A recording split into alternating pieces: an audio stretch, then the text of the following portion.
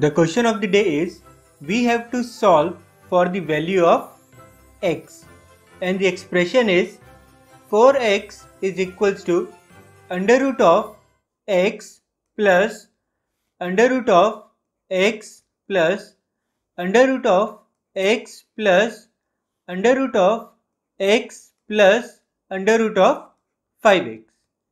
Alright, pause the video if you want to give this question a try and then resume the video when you want to check out the solution.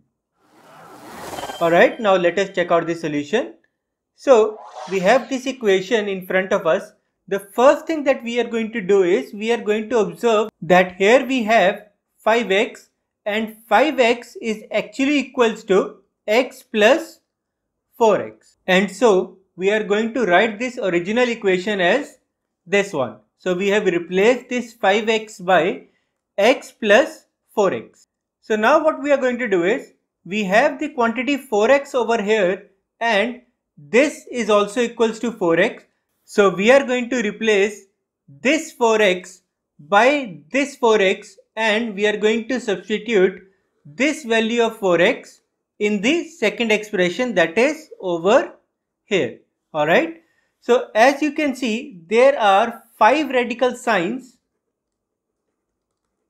over here, and when you replace this 4x by this 4x, we get an expression such as this one. So here you can see that here we have 10 radical signs. Alright. So now the expression becomes 4x equals to under root of x plus onwards plus x plus under root of 5x. And then again this 5x can be written as x plus 4x. So again we are going to get an expression such as this one. Alright.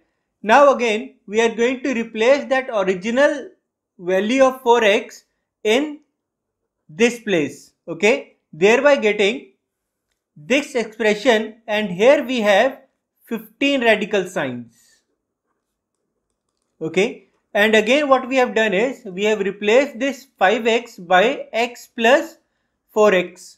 And again what we are going to do is we are going to replace the original value of 4x in this expression, and we are going to repeat that process infinite number of times, thereby getting 4x is equals to under root of x plus so onwards, and this process has been repeated infinite number of times.